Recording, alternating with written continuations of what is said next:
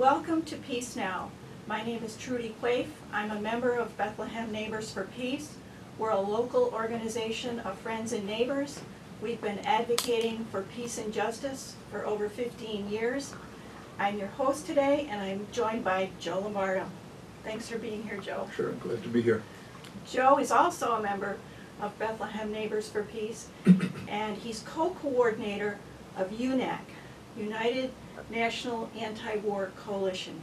So Joe's going to talk to us about a recent trip to Venezuela, but first I'd like to ask him a little bit about UNAC. Could you briefly tell us what UNAC is, Joe, and what your goal is? Well, UNAC is a coalition of about 160 organizations, peace and justice organizations nationally. It was started here actually in Albany, and Bethlehem Neighbors for Peace was one of the hosts that got it all together. We had a conference in downtown Albany of about 800 people, and UNAC was formed. Part of the idea is to strengthen the anti-war movement by getting anti-war groups working together and walking down the same road, doing as much as we can in a coordinated way. We are the largest and main anti-war coalition in the United States today. It's pretty impressive right there. And recently you've had a number of really important actions going on. Back in March, you traveled to Venezuela with a peace delegation from the United States. Could you tell us why you decided to go to Venezuela and what you were trying to accomplish? Well, Venezuela seems to be the main country in the crosshairs of the United States and U.S. imperialism today. It's a country that's trying an experiment, which they call socialist, to try to make a better life for the people of Venezuela.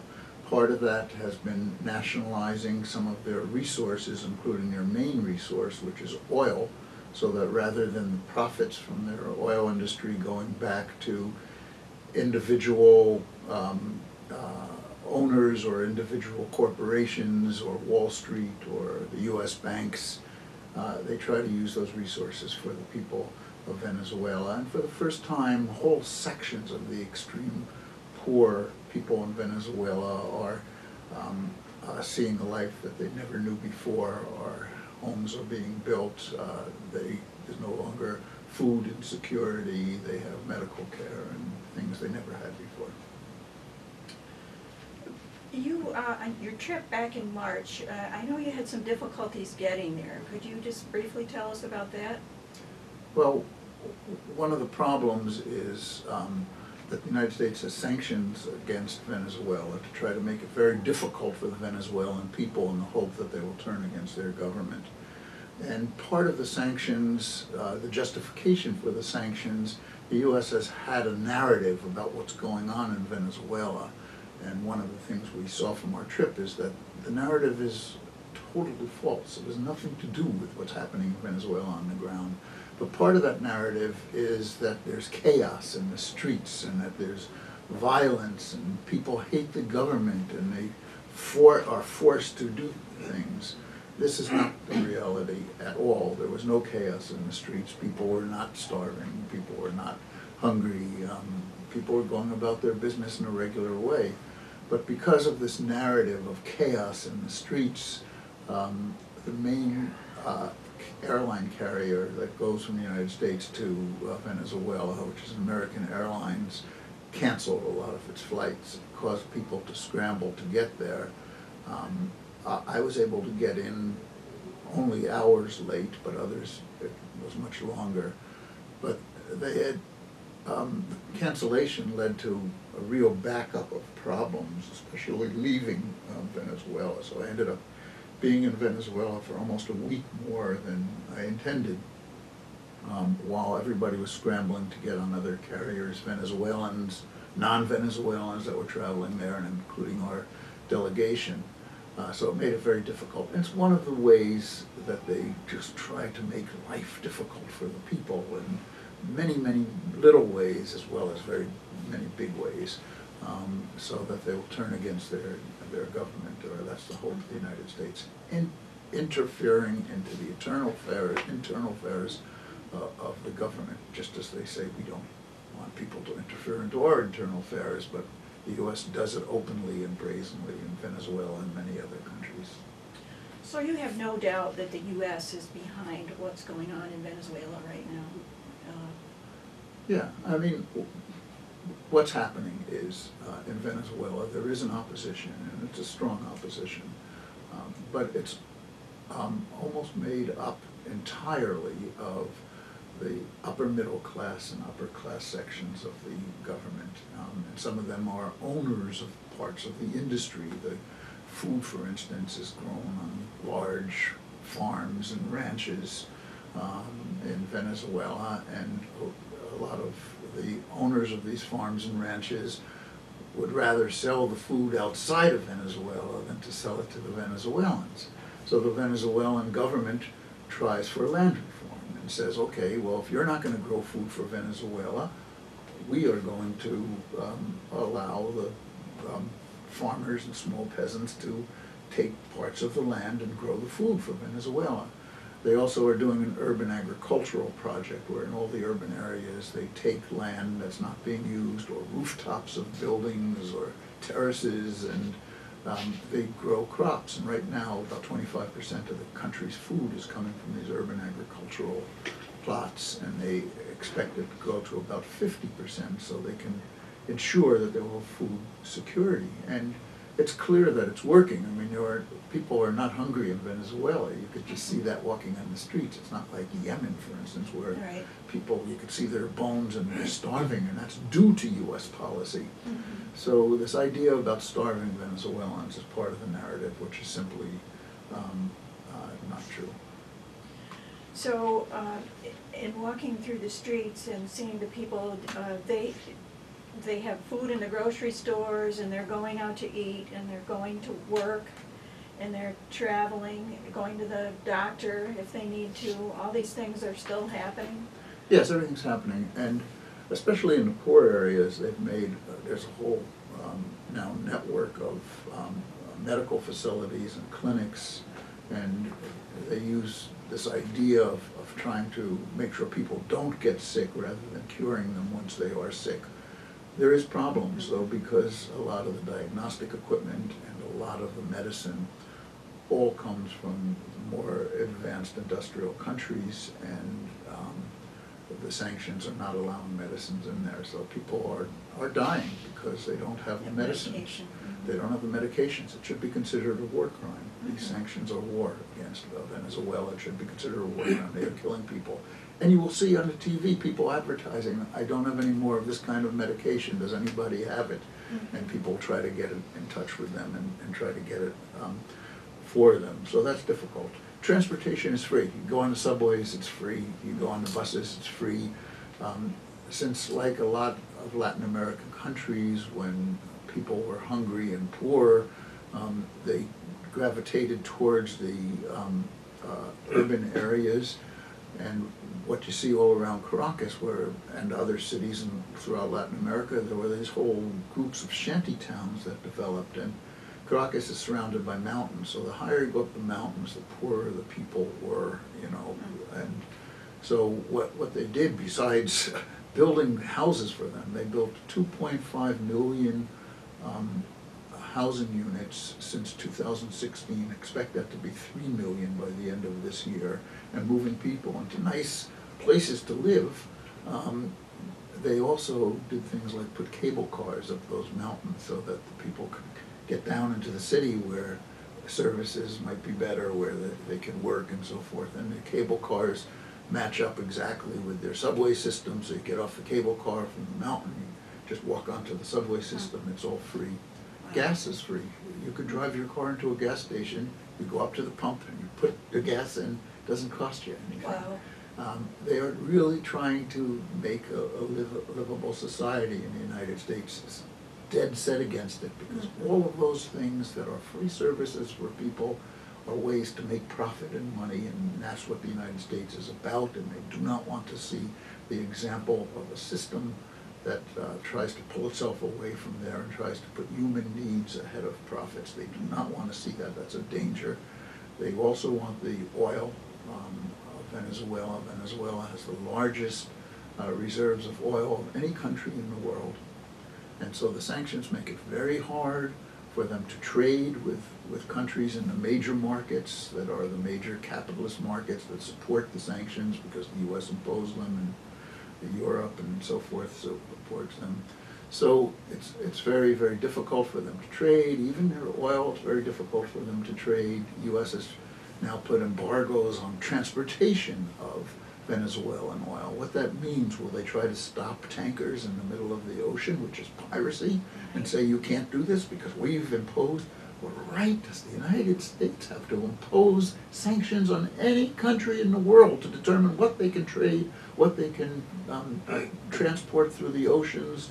The U.S. has no right whatsoever. We just take that right because might makes right, and we are the bully of the world. Right.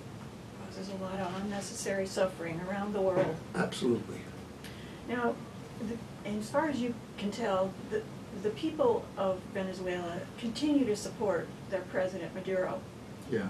There is an opposition, and we talked to a lot of opposition people, and the opposition is strong, especially in certain areas.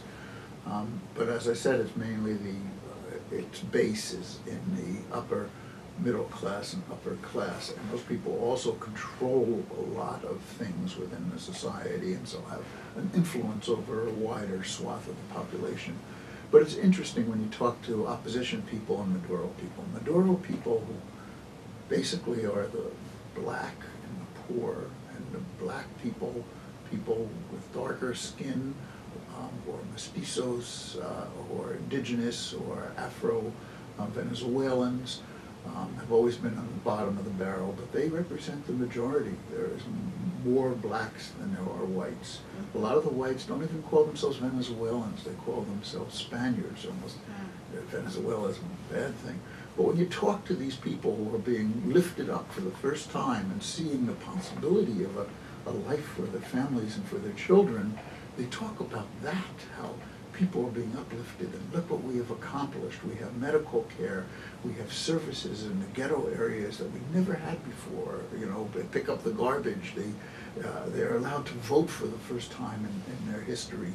And when you talk to other people, they say, well, you know, there's not a lot of money, you can't buy the things you used to buy, there's not opportunity, you know, you can't get ahead, I want to go to the United States, the land of opportunity. So in the one case, it's this individualist getting ahead as an individual, and the other head, it's lifting the whole society. And that's really the ideological debate between socialism and capitalism. And that is what I think is going on there. But I think the opposition is in serious decline. The U.S., I think, made a big mistake by choosing this guy Guaido to head the opposition. Guaido headed a very small right-wing, I would call it a semi-fascist party, very small party, but he's the one the U.S. chose because he was going to be hard-nosed. And so he declared himself president, and the U.S. recognized him right away. Nobody voted for him. They voted for Maduro, and large 70% of the population voted for him in an election that had more people voting, bigger percentage of the electorate voting than we had in our country. And of course, our president didn't get the majority, but he got a close to 70%, in a four-way race. But Guaido, nobody voted for. He didn't run. He didn't do anything. He just proclaimed himself, "I am president." And the U.S. said, "Yeah, here's this guy Guaido. We recognize him as president." Yeah. But he was a very small party, and within the opposition, and the opposition has many parties in it. And his supposed vice president, neither of them have any authority or power within Venezuela. They don't control anything. They don't control any of the agencies, institutions, the police, the military, the welfare system, or anything. They don't control anything.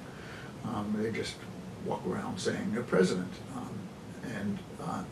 But his vice president comes from one of the larger parties, and you could see there was a conflict between the two because Guaido made some very big mistakes.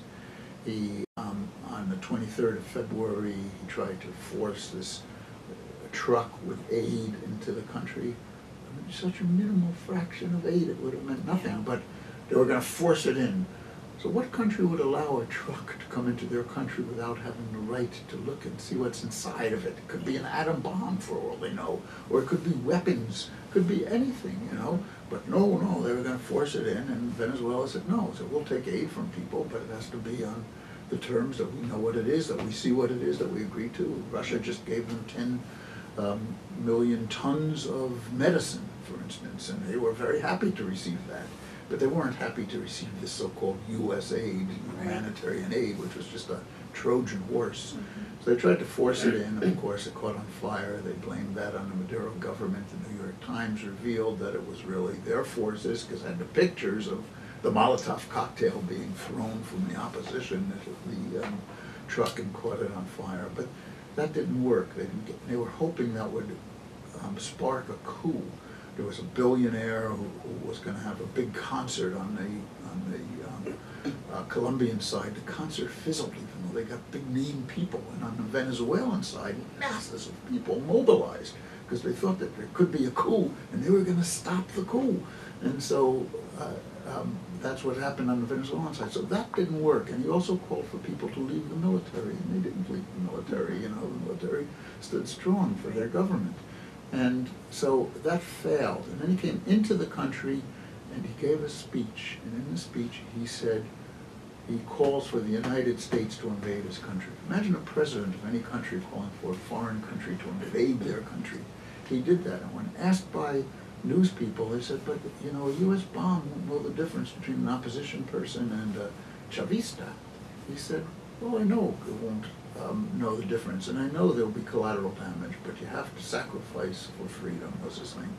I think that lost him all support, because they tried 2 opposition demonstrations when we were there, and we went to them. One just did not materialize at all. The other had about 40 people at it. And yet we were on the pro-Maduro demonstration, and it went as far as you could see in front of you, and as far as you could see behind you, the sea of red, enthusiastic people that were getting the part of that they deserve, their needs met for the first time in their history, and they were not going to go back.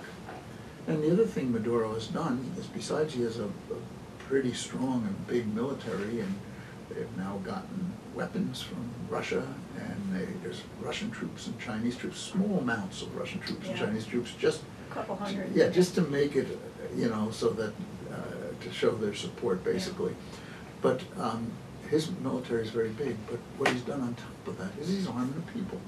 They have, in every community, they have these things called community councils, and a community council, 10 community councils form what they call a commune. And this is part of their direct democracy, where people in the communities could decide what they want, and it goes right up to the legislature. And they actually have seats in the legislature that aren't just elected through the way we elect, that are come up through these councils. And so they have a direct democracy and a representative democracy that kind of coexists and go hand in hand and work together. But it's through these councils that what they've done is they've armed people. And so they've given them arms. Now imagine a dictator or an unpopular person giving arms to their population. They would overthrow them, you know, but that's what exists. They have an armed population who are ready to resist, who train. And you saw the problems, you see the problems the United States has in Afghanistan. It's been going since 2001. You know, they still haven't been able, the majority of Afghanistan right now is controlled by the Taliban, the majority of it, you know, and they haven't been able to defeat this poor little country. If they try it in Venezuela, and in Venezuela, a place where the U.S. has in Latin America, a history of coups and military interventions and an opposition, even in the right-wing countries in Latin America, to any U.S. intervention because of this whole sordid history that they have, that whole region can explode. And we have a politicized Latino population in this country. This country could explode. The United States would have a very hard time militarily trying to overthrow them. But it's trying with the sanctions to make life very difficult for them. And it is difficult, and they they work around it, and the government makes sure at least people have a place to live and food to eat, and as much of medical care that they could give them with the sanctions. Okay, we have about 9 minutes left. I know you met with President Maduro while you were there. Could you tell us a little about that meeting? Well, it was a very interesting meeting. We met for about 90 minutes, and he let us know when we got there was one of these blackouts that happened. And blackouts are definitely caused by the United States. But with the help of China, they have done some forensic investigation of what happened. Their whole electrical system actually comes from Germany and the United States.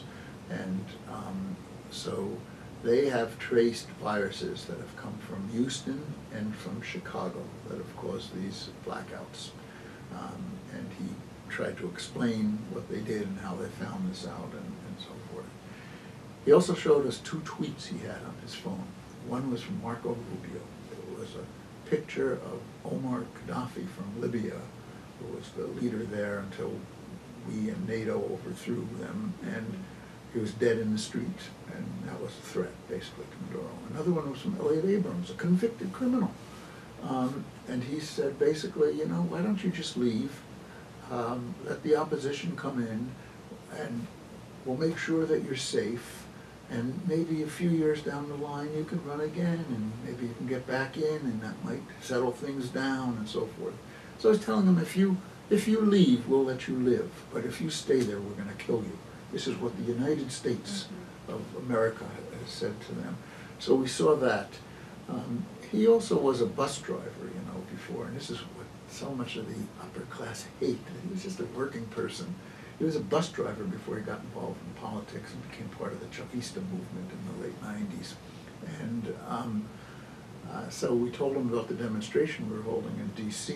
on March 30th, which part of it was to call hands off Venezuela. And we let him know that the school bus drivers union in D.C. was coming down with a bus. He was enthusiastic, oh, I want to drive the bus, and so forth. His wife and his 20-something-year-old son were there, and us, and a few other government officials were there, but there were no cameras there. When we walked out, there were a lot of cameras, and we gave a press conference, and he held a press conference.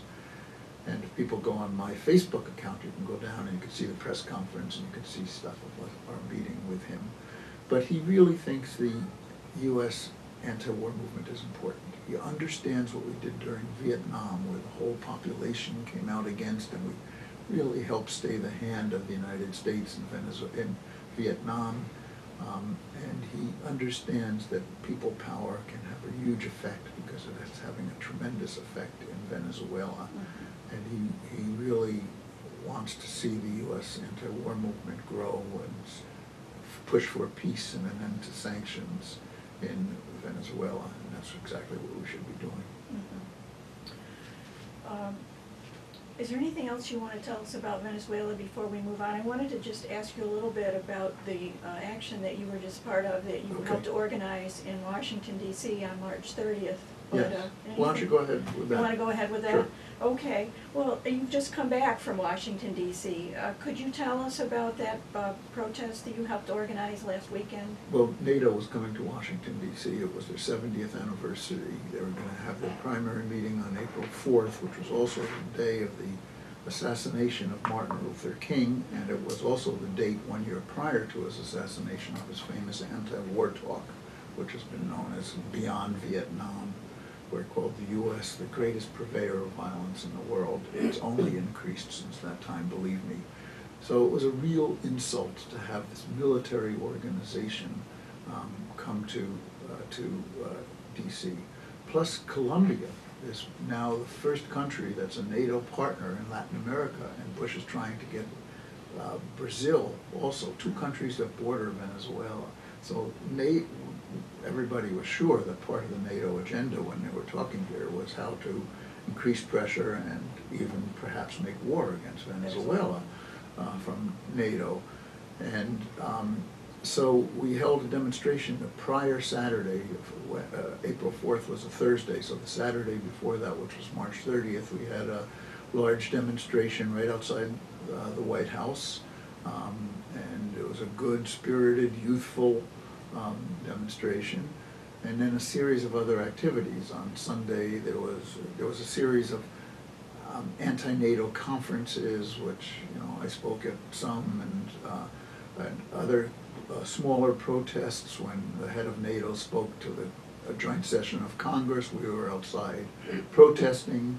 When they had their actual meeting, we were outside protesting. And so there was a whole series of events. One of the events we did when we were down there was we went to one of the diplomatic buildings of Venezuela, where the U.S. has kicked out the diplomats and allowing right-wing Venezuelans to go and take anything they want from the building. So they were carrying out TVs and computers and printers, putting it in their cars, take it away. And the police were there. We got on the phone with people because we had the numbers of people in the government, like the foreign minister. And he said, no, tell them they can't do that. That's ours. It's diplomatic property. It's internationally recognized as diplomatic property. They can't take our property. It's thievery. But the police were there, and the police supported them stealing, and we who were protesting the stealing pushed us off of the property that they considered Venezuelan property, even though the Venezuelan government wanted us to be there, did not want them to be there, and that's property that belongs to the Venezuelan government. The police were on the side of the criminals in that thing. So we did almost a week of activity against NATO, and Venezuela was a real central theme in all of that activity. I just wanted to ask, was the Venezuelan embassy closed at that point while you were doing the protest, or were they? They kicked out the Venezuelan people and closed the embassy. Mm-hmm. In New York, some right-wing Venezuelans took over the embassy, and they haven't done that in D.C. At one point, anti-war activists, including people from Code Pink and other groups, went into the embassy and kind of occupied it symbolically for a while to try to prevent that from happening. And that hasn't happened, but they still are, those embassies are closed, and they're still stealing stuff from the embassies. We're just about out of time. We've got about 2 minutes. Could you just briefly say what you think, what's next for the peace movement? What do we need to do? Well, we're going to have an evaluation tomorrow, actually, on the phone of the kind of leaders that organize that bit of activity. And hopefully we're going to project continuing to work together specifically around Venezuela, which I think is the central piece right now. There's so many other hot areas. We just declared Iran's military to be a terrorist organization. Mm-hmm. What a stupid thing. But Yemen is dying. Many things are happening all around the world, but Venezuela is clearly a very significant and central aspect, so we want to work together on that. And I think it's really important that the American anti-war movement start a campaign against sanctions. We're using sanctions all over the world in these terrible ways to ensure that countries cannot advance, and Venezuela is being the hardest hit by them. And I think we need to start a campaign against sanctions, in my opinion. Okay. Thank you so much, Joe Lombardo. Just great to talk with you about this. I hope you'll come back and do this again. And thanks for all the work you do. Anytime, thank you. Thanks for Bethlehem Neighbors for Peace.